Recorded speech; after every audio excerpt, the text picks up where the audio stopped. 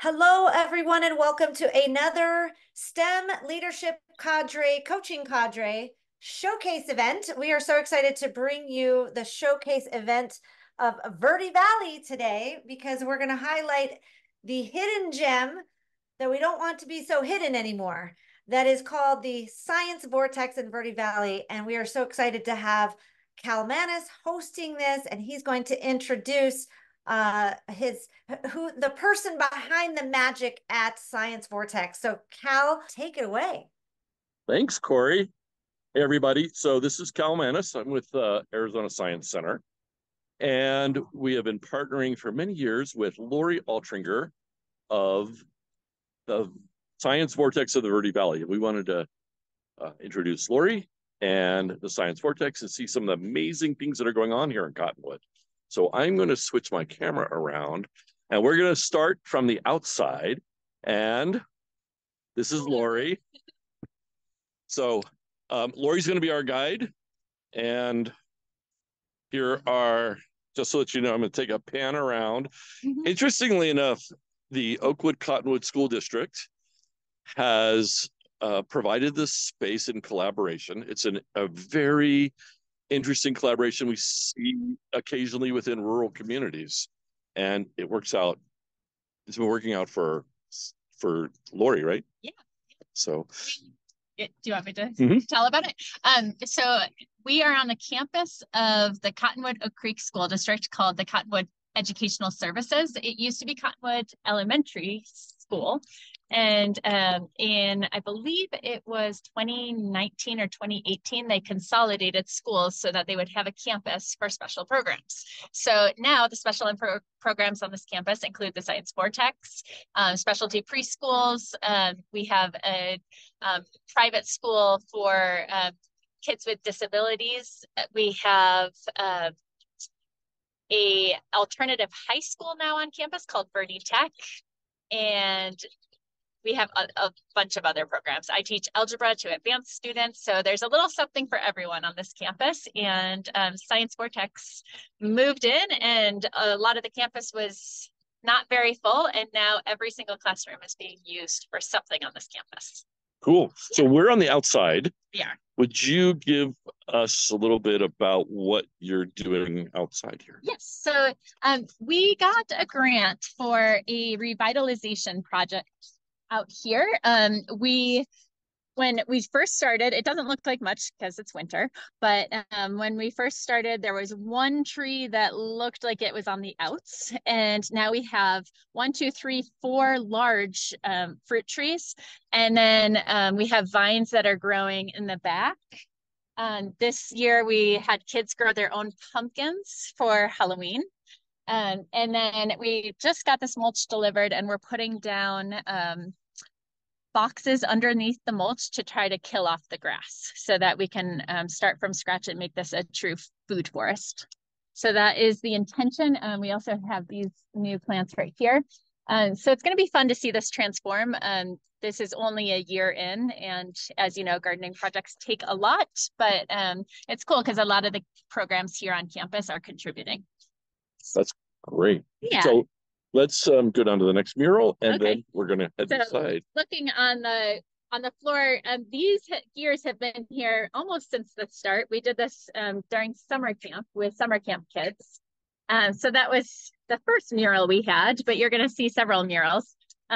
We added this big STEAM mural just this past year with kids from a neighboring school came over as an after-school club. And we have a fantastic muralist named Joan Burke in the Verde Valley who came over and partnered with Science Vortex to make this happen. So it shows that we really highlight the 21st century skills of collaboration, creativity, critical thinking, and communication. That's what Science Vortex is all about. And again, the kids worked on this. So, and Joan Burke is working with Gardens for Humanity. So that is a nonprofit that is really involved with school gardens around the Verde Valley.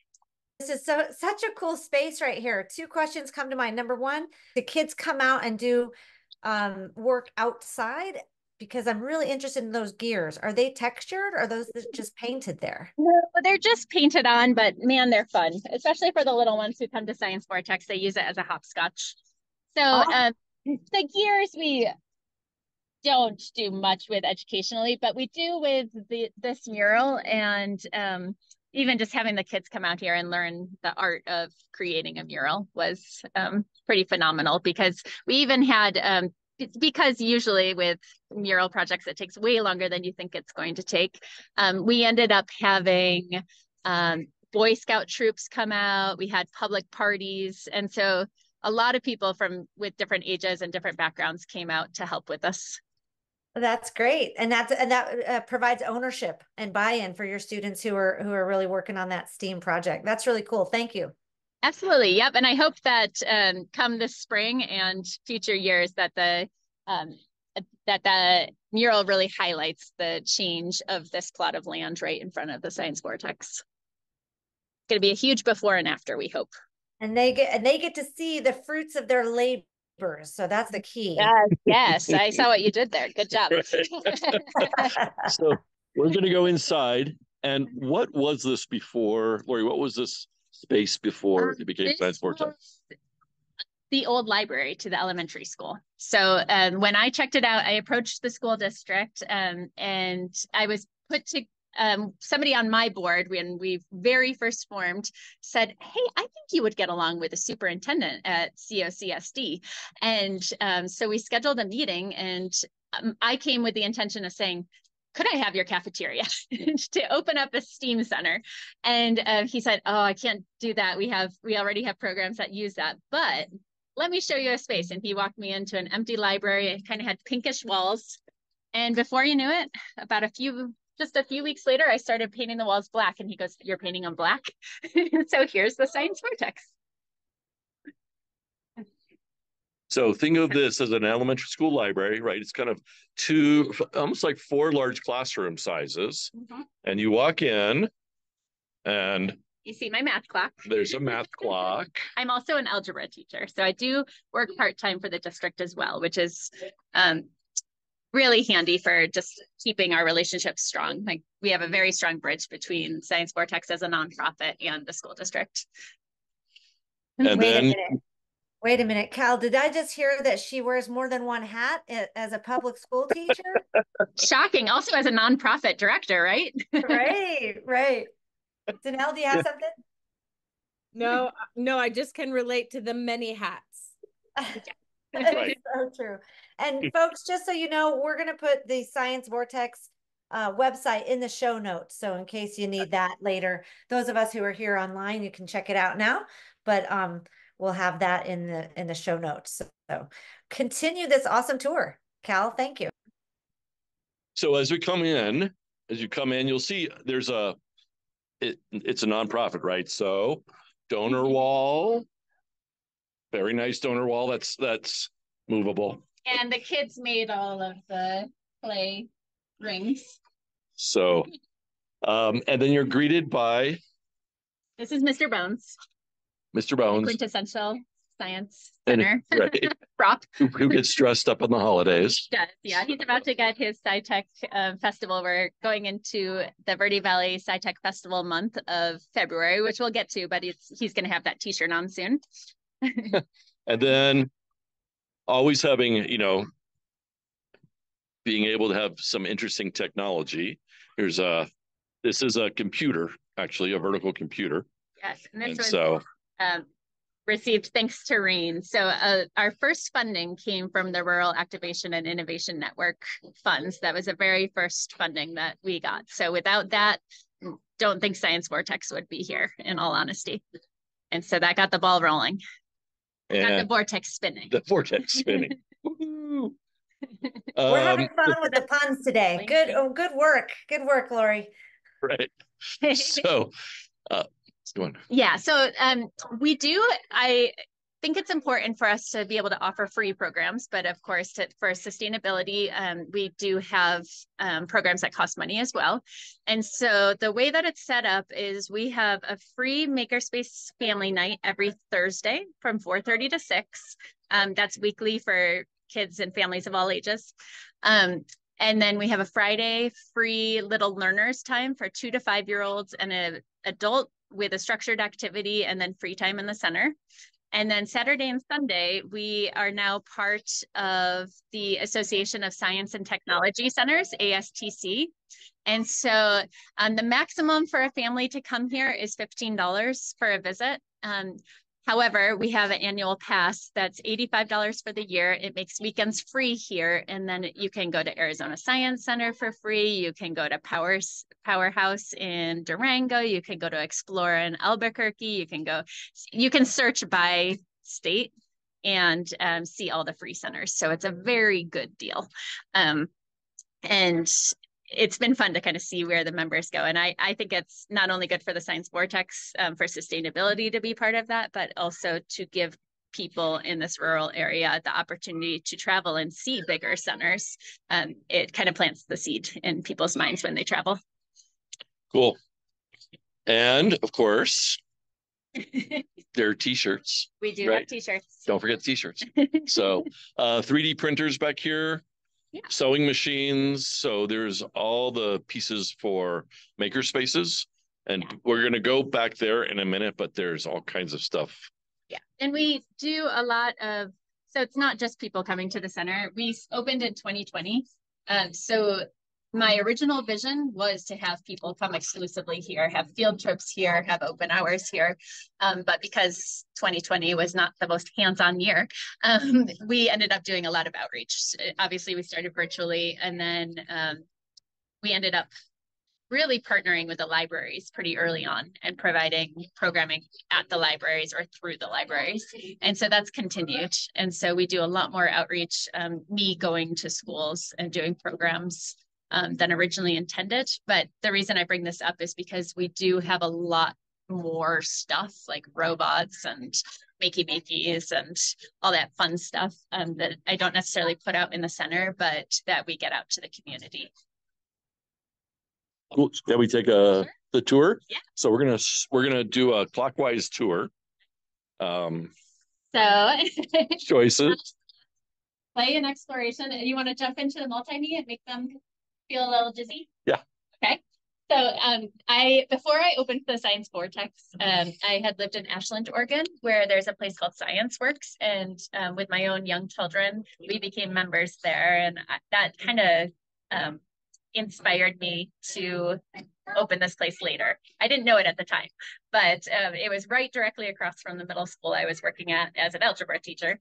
And so I would bring my kids there every weekend. And so some of the things here are inspired by there or other places. We became ASTC members and we went to California, we went to New Mexico, Colorado, around Arizona. And I just made massive lists of ideas that we could maybe get in a center here for relatively low cost, because obviously some of the very big science centers, like we looked to get the pneumatic tubes exhibit, and the cheapest that I could find was $16,000. So I quickly learned that those fabricated stations are very expensive. So I built this with somebody in town. And so come on in, Cal.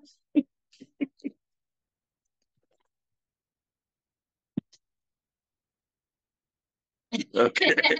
How clever. Under here. Climbing under. So this was something they had explode. I'm going to try to take as little space as possible. Kids loved it. And so we got it in here for, the cost of 3 mirrors and some wood. So this is one station where the kids can see that the mirrors go on forever and ever and ever and what's happening with the image. So the exploration starts at the door. It's kind of cool, actually. I think so. So now is your physics brain having some somersaults here with this? You know me, I love a little bit of physics, and that's certainly some optics. So I'm in my happy place. Oh, good. And also, I grew up in Applegate near Ashland. I got my degree from Southern Oregon University, so I know that part of the world too. Oh, that's fantastic. I love Applegate Valley. Yep, spent some good time hiking there. When we were designing stations, we thought having a selfie station is a very 2020 thing to do. So here's our selfie station with props. And one of the first things that I did was meet with the mayor. And now the mayor's kids come here all the time. And so we said, should we put hashtag Cottonwood, Arizona? And he was all about it. He's a good guy, though. He's a great guy. Yeah. We have gears and these. Kids get to move them around. They can see pictures of gears. And then all of our science, this was inspired by Science Works, has an explorer. Where can you find gears? Just questions to make kids think. So we do have one field trip that is designed just for the school group children to go around and read the signs and answer those questions. And NASA-y things. This is my corner. Yes. This is the dark sky corner. So we do have dark sky parties. We have averaged lately about 3 a year, 2 to 3 a year.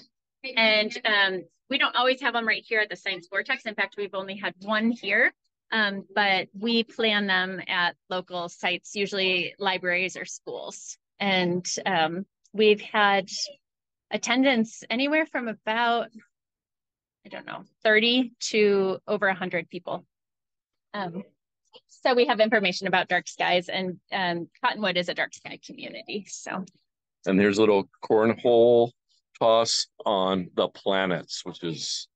But it is right. Different point system. So it's 1 point if it lands on the board, 2 points if it lands on Earth, and 3 points if it lands in the sun. So sometimes we put out whiteboards with markers for people to keep track. I'm gonna try to get my cornhole beanbag in the sun. Sounds to me There like you a go. good place to be.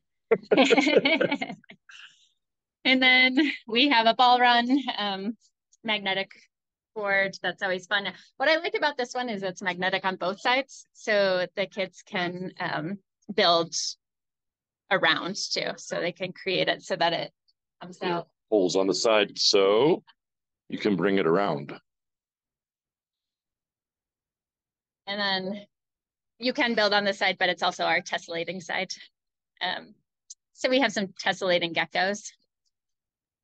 So I'm going to ask a quick question here because your math background. Yes. This to me seems like a really cool way to get kids interested in math, like, because I just see an application board there. Is that how you use it? Absolutely. Yeah. And so usually I'll spark their interest with this. It's directly hands-on right in front of us, and then do an activity where where you start with have you ever done the activity where you start with the index card and then you cut off the side and you have to translate it directly across? And so it involves measurement, and as long as it goes directly across, it'll keep tessellating. And so it's a good way to introduce kids to transformations and make it fun. I think that's fabulous. And just the fact that you have the word tessellations, I doubt a lot of kids are going to walk in and know what that means and have any idea as to how the mathematical concept is related or translated, as you just said. Well, so really great way to think about it. So for teachers who are watching this, how might they create a tessellations board in their classroom that allows them to take math to that application level? Maybe they can see math more succinctly. Yeah, there actually are tessellating puzzles that you can get that would be fun to use in the classroom, but also that activity that I was just saying, like have the kids make them. And then once they tessellate an object, they need to look at it and figure out what they see. So they're using creativity and then decorate what they see. So I've had like Among Us characters that kids have seen, and gosh, so many things. I've seen dogs with weird eyes, fish, Yeah. So. And oftentimes they'll use something from pop culture that's popular. So a good way to do something hands-on before you get into the vocabulary. I love it. And I just very inspirational. Thank you for stopping there at the Tessellation Center. I'll talk math all day.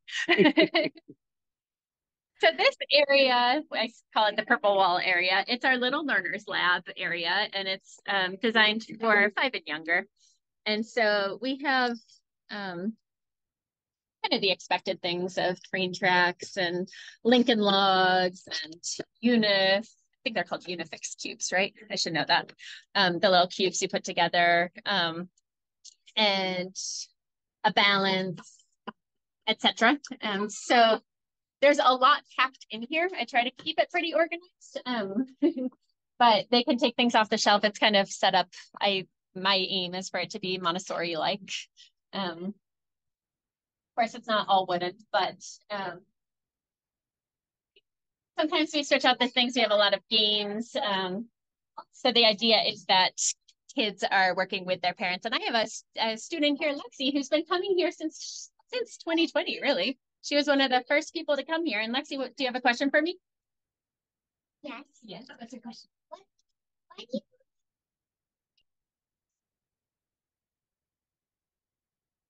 I think we all want to know the question. Show me. Can we walk over there? We're gonna walk and find out what Lexi wants. Yes, or if you Okay. want to come over here and you could show them the mural that's over here. You want to see what Lexi Let's wants. see what Lexi's asking about, because I'm not sure what she said. White stuff over here. This is Let's the see. actual way we learn. We learn That's by right. watching Oh. students' questions and saying, okay, well, what that might they ask in my classroom? He's looking at a pendulum. Pendulum that has ground glass as the sand. And she's wondering what we do with it. so we can just Yeah, so you can rock it. Yeah, and the sand is a little bit low. It's fallen. I had students here earlier, so yeah, you get to touch it and play with it. I know that Danelle Hogan would love to join in and talk about that pendulum. Oh yeah, let's do. So since we're back here, So over here we have the pendulum. On the kind of hidden but available when the kids want it, we have a keyboard. And so the kids love that. We have microscopes and glass slides and plastic slides. In fact, the glass slides that we have in here go with the TGen table that we have. So we have a genetics table that TGen made, which is a genetics company located in both the Valley area and in Flagstaff. And so it was TGen North and Flagstaff who we partner with quite a bit, actually. actually one of the folks that used to work with TGen is Julie Huber from Sarsef. Yeah. That's how I actually found out about TGen. It's investigating valley fever game, and so it's for kids to learn about genetic sequences. And so the premise of the game is that 3 kids go on a field trip, and they all get valley fever. And so we're trying to figure out where they picked up valley fever fungus. And so we have the genetic code of the microorganism, and we're trying to match the amino acids to figure out if they got it at the dino dig, at the garden, or at the dog-friendly hiking trail. And then you have little microorganism puppets. You've probably seen these at the museum stores at different museums, but this is E. coli. And so we set it up as a game that you match it with the card, and then it has a very layman's description of what E. coli is. So E. coli is the bacteria that can be harmful, and you need to cook beef to 160 degrees Fahrenheit to kill it. And so it's a matching game. They're cool little plushies. And of course, you can guess which one the kids recognize right off. COVID. Of course. Right. But how cool, because, that's giving our teachers a really great idea. I mean, with a couple of plushies and a matching game. I mean, just to get kids interested and curious, and, they can create their own kits per se, the way that you've done that there. That's really, really creative. This is for teachers too, a fun one that kids like Animal Track and Scat Challenge. And so you don't even necessarily need the replicas. You could just have a picture of it and have it be a matching game. And so we have a card that says porcupine, and then you have to find the porcupine. It has information about it. And so I do use this station for field trips sometimes. So each of our field trips, just like other science centers, has a topic. And usually I set up the field trips to have different stations. And then we talk about the stations and then end with free play and exploration. So so you get the prince and the poop. Yep. So the scat. And I even have a scat song. Do you want to hear it? Of course we do. Let's hear the scat song. Great. You don't have to show me. That makes me nervous. We'll look at scat while we're singing. Okay, we'll be back. So scat, it makes the world go round. The forest can't survive if it's not on the ground. So when I step on a lump of scat, I jump for joy and tell myself scat's where it's at. You're welcome. Take that back to your class. Bravo. That's where it's at. I have my graduate degrees in environmental education, so I've got some cheesy songs in me. Teacher in you too. This is fantastic. So we go from scat to rocks, and there's a mineral display. Yep, and all of these actually, a professor at ASU, Steve Semken, donated these, and they're all local to the Southwest, and it says what they are and where it's from. So Steve is like the major geologist. He's amazing. He's an amazing guy. He's a member of Science Vortex too. Yeah. The quartzite, granite, copper ore. Cool. Copper ore. Here's copper, little green. Now we sell it's copper with green. We keep the magnifying lenses there to inspire exploration. Oh, my daughter's name is Micah, so I like this one. There you go. Micah for Micah. Like it. So shall we go? Well, since we're over at the Makerspace, why don't we do a perusal? Yeah. Okay, after you.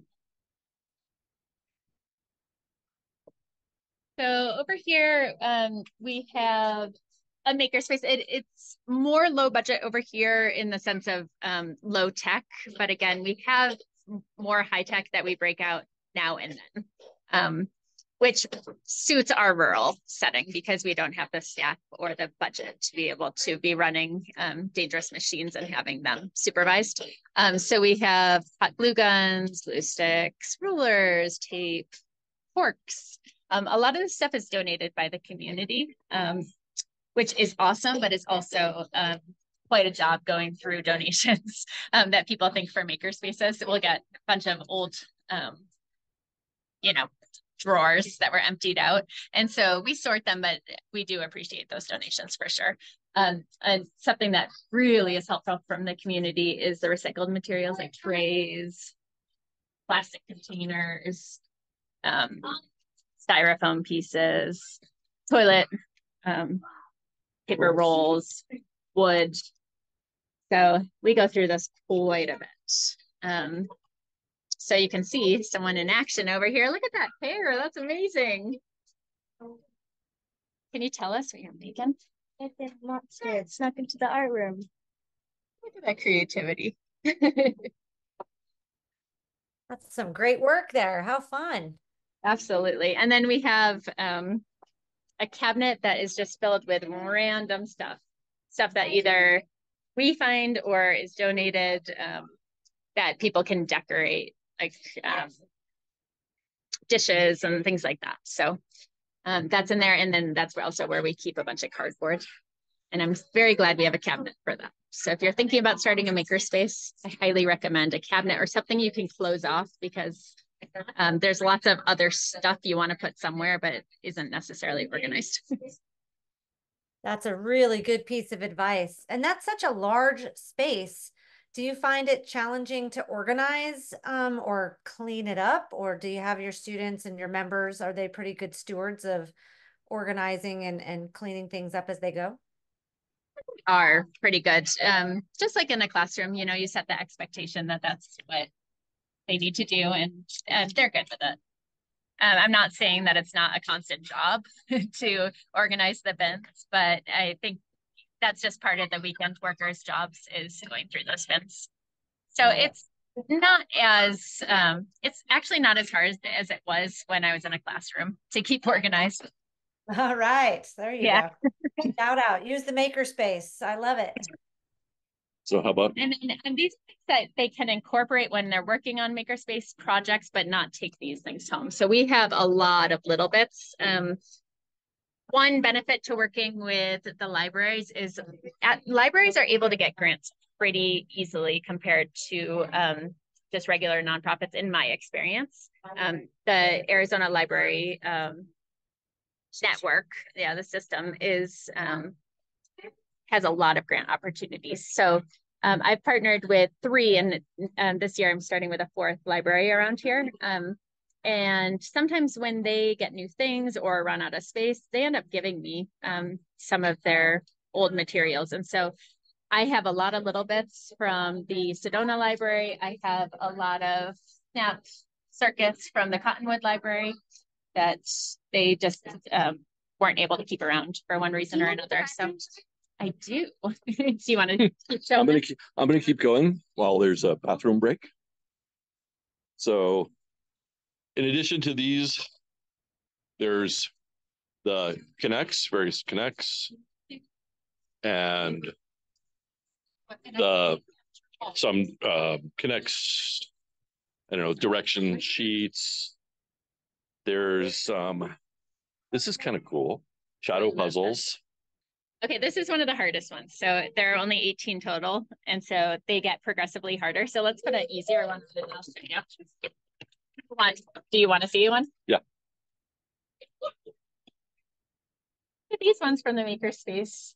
Think about the perseverance. We're big on perseverance here. So if you haven't heard this before, teachers, we say to fail is first attempt in learning. And I want to have kids fail in the Science Vortex. It's okay. It is a good thing if you fail, and then persevere and stick with it.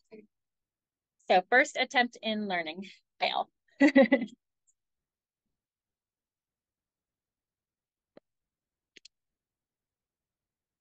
So you're pretending a building disappeared. This is the shadow. There's a flashlight here so you can test it. Hale, you want to try it? I'm putting him on the spot. Thanks. And so here are the blocks. So this is the shadow from the building from above. Mm-hmm. So you've got this now. Do I? I'll help you. Okay. So see how this is one unit? Mm-hmm. Now, uh-oh, that doesn't work. That doesn't work. So we're failing. Yep. First attempt in learning. That's We're right. not giving up. Oh, you got that one. Got that one. Okay. And Now, so far it looks like you got that way too. One of the easier ones. Cal, you're brilliant. See? Congratulations, I can learn. Impressive. I can still learn. I think that's very cool. Well, isn't and it? you could do the first attempt in learning. So I like that. That's right. Way. Oh, that's pretty neat. I like that. And then we have Ozobots. Over here right now. I got this puzzle for the Ozobots, which is cool, but then you can also draw. So they're robots that read color codes. I hope this one is charged. We'll see. Uh-oh, see? Fail. First attempt in learning. Technology. I have one plugged in over there. That's okay. That's a constant thing, but yeah. There's a color code kit or a key, and you can make your puzzle. Teachers, I love Ozobots for really all ages, but especially K through 5, with teaching kids. You can teach letters and then have the robot. They have to draw the letter. The robot has to follow it. You can do geometry. And so different figures, have the kids, it's a good way to test if they know what a pentagon is. Draw a pentagon and have the Ozobot follow the lines of the pentagon. How many sides does the pentagon have? You can use angles, etc. So, and then you can get into really more in-depth projects of creating roller coasters with the dynamics of going slow uphill. So with problem solving and critical thinking, there's a lot there. You could really deep dive into Ozobots that I recommend. Yes, you get to keep them. You get to take them home.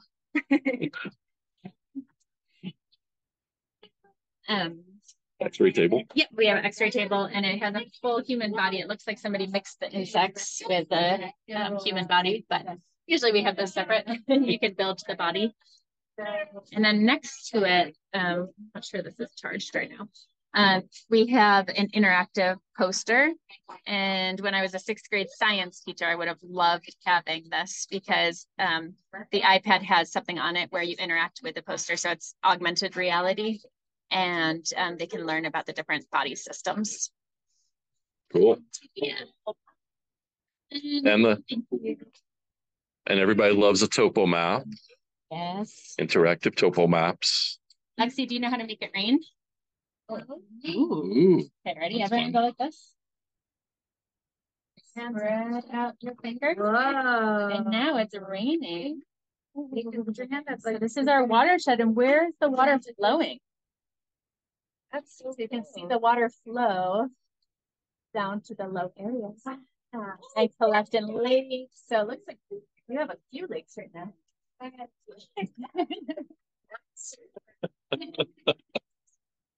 That's so much fun. I love those. How about this thing? Yeah, so this and the transmission, and we just had to get rid of seatbelts that we had because they have gotten used so many times that they broke. But the Rosenbluth Family Foundation is a huge supporting organization for the Science Vortex, and we got connected with them through ACF, Arizona Community Foundation. And Gerald Rosenbluth was who the foundation was started for. And he created models like this for courtrooms for big automotive cases, big accidents. And so it says what it was from, and he would bring these into court. So these are emergency windows. And the kids just think this is, sometimes it's a space shuttle, sometimes it's hands-on, it's fun, it's things that they don't usually get to do, like climb through windows, and they learn about levers and again, perseverance, because they're kind of hard to open. The transmission, it's cool to actually see a transmission when you shift the car. So there is a shift, and you can imagine the younger kids love these. And so you can see the gears changing in the transmission. We'll do it again. So that's probably the best angle over there is where you see it. But well, cool. Lots of the dads who come in think that's really cool too. That's awesome. And someday you're going to have an electric car in there, or, you know, some sort of electric transmission style. Like, this is what we used to do, and here's what we're doing now. Yeah, absolutely. And actually, we have a pedal power. The boy over there is on it. That is where you generate the power to light up the light bulbs. So Oh, what you just made me think of that. Gotta go. Yeah, how fun. There you go. Battery power at strength and motion. Yep, let's go back that way. So this station is of course fun because you get to launch things. It's called the Wing It Station. And so we have different wings that were 3D printed and tails and Velcro. And so the kids put it on. So we have a Science Vortex logo down there. There's actually a woman standing in the way, so I'm not going to do it right now. But you pump it up. 2, and then launch it. And again, you have different style wings so you can compare. And then there's a poster about biomimicry. And here on this campus, we have an aviation program as part of a Cottonwood Oak Creek School District program that partners with Embry-Riddle in Prescott. So just this week, we started to introduce the forces of flight. And so we always use this as part of that as well. You have a lot going on here. How about the wind tunnel? I love this. These things are so cool. You know, Cal, what I was just hearing was that partnership with Embry-Riddle. That's also so great for kids to be able to see the connection to further study. Right. Well, look Right. at And that. they've been very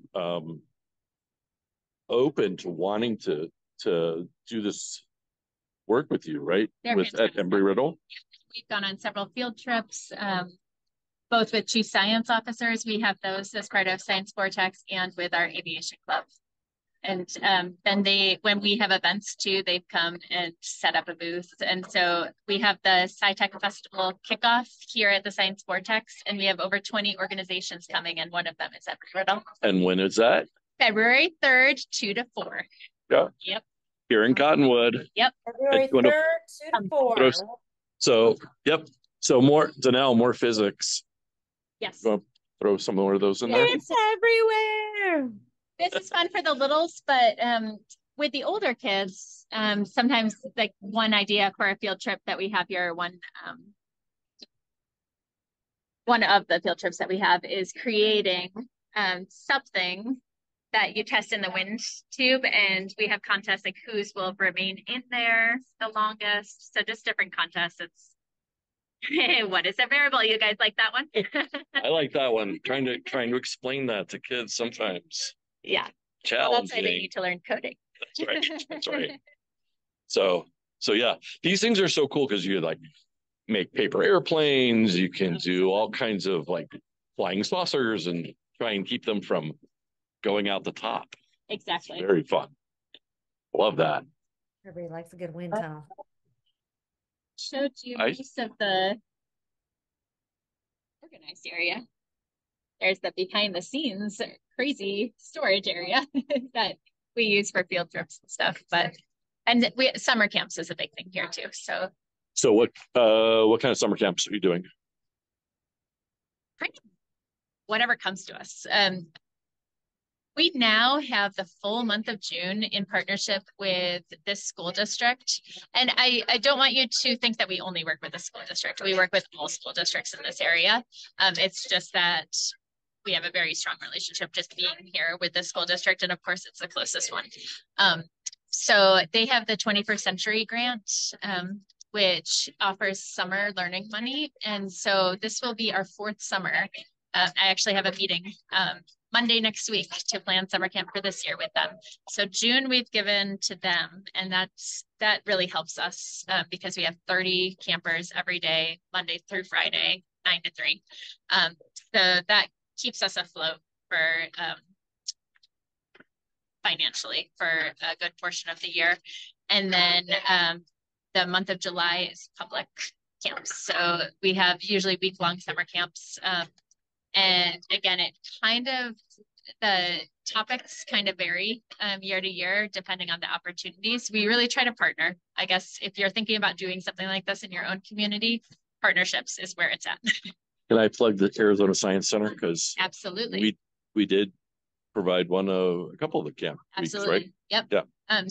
Yeah. What we did last year with Arizona Science Center is we had 2-day or 3-day summer camps for the younger kids, and that worked well. And it was my first time trying. So yes, Arizona Science Center has been super, super supportive of the Science Vortex, whether it be bringing up big planetariums for on days where we have dark sky, putting us in touch with astronomers, etc. So we also have robots that we've borrowed from them, the Edison robots with a big map of Mars. So yeah, lots of good things with partnerships. Thank you for that. Yes, of course. So we've walked around pretty much. Do you want to sit down? Yeah. Does anybody have questions for Laurie? I am monitoring the chat, but I'll start with a question about, you were just talking about summer camps. So what grade levels? I don't know if you said it specific. I heard littles, but so the center is designed for 2 to 12-year-olds. And okay. We do offer field trips up to 8th graders. Mostly 7th and 8th graders, that's working through field trips. We just did a sheep heart dissection last week with 7th and 8th graders from a local school. the summer camps are mostly K through 6th grade, that age range. I think I heard you say 9 to 3. So they're day camps. You don't do any overnight camps, anything like that, right? Okay. No. Yeah. Wouldn't want to put that on your shoulders for sure. That's one of my I hear you there. Who else has a question? Does anybody else have a question or comment? I do. Just curious, what is your favorite part of the museum there? Ooh, what's my favorite part of the museum? The topo map. That's everyone, it's just got the ooh and ah to it. But I would say my favorites change based on kind of what comes to me. I didn't know about 3D printing. I mean, I knew about it, but I didn't know how to 3D print before I opened the Science Vortex. And just making connections at different trainings or summits. And yesterday we had somebody from ASU that I met at the Rural STEM Summit up in Flagstaff. He works at ASU and runs his own business where he's creating Python coding learning that's all offline, so that in remote areas around the country, but specifically he's focusing on Arizona right now, they can still learn how to code. And so we had a 2.5-day workshop, and my favorite part of the center was that corner yesterday, because we designed a course and the kids had to program the robot using Python. They had to take a picture of, I believe it's called, what is it? The Pigeons Don't Ride the Bus. It's a popular kids book. You might know it out there. But anyway, we read that story, and then they had to take a picture of the pigeon because the pigeon was trying to get on the bus. And what are you dreaming about that you want to have there that you don't have yet?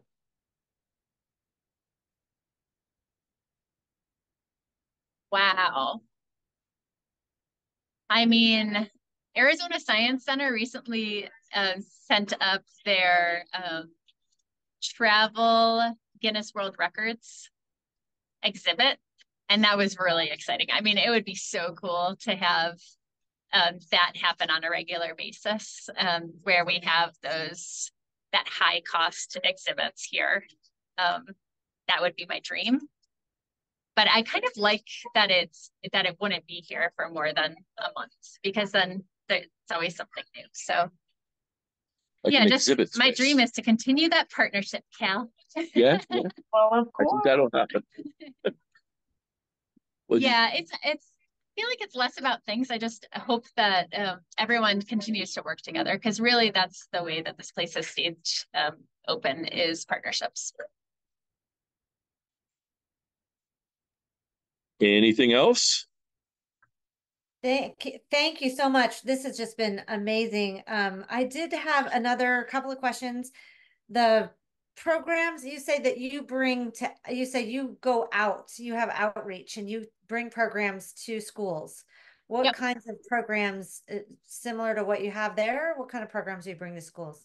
Yeah, well, again, it's exciting. Sometimes it feels a little unnerving because you never know what the next year is going to hold, but it really is about what the community wants and what grant opportunities there are, and that kind of creates our programming. So it's kind of a reaction to those two needs/wants. Well, let me give you an example from last year.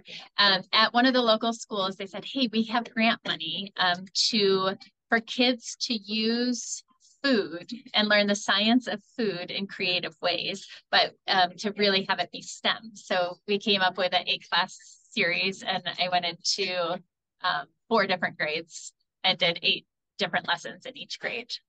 And so that was really, really fun.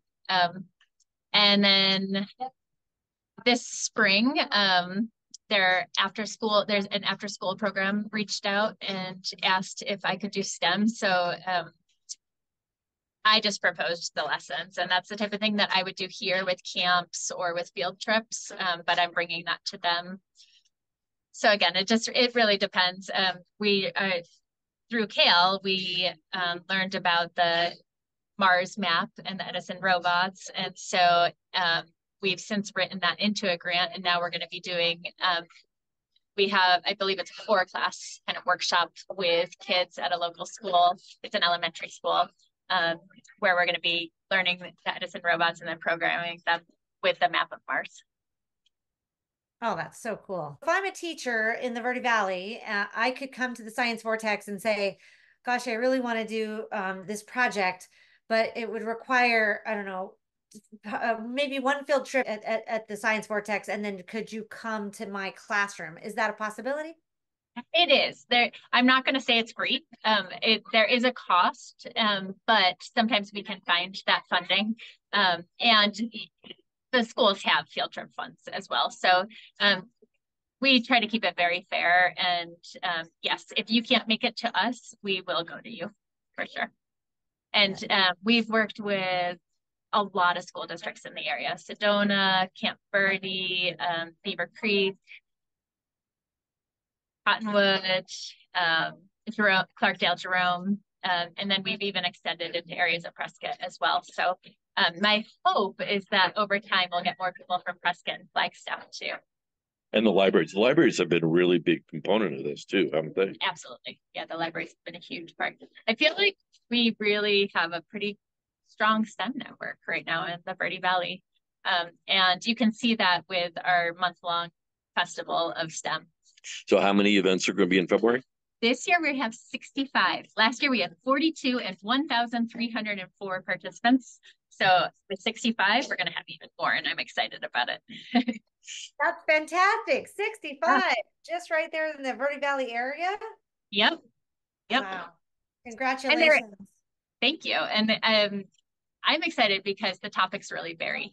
I mean, there's archaeology, there are robots, there's 3D printing, there's the arts. It's going to be cool. So there's something for everybody to do in the Verde Valley well, all the time, but definitely STEM in February.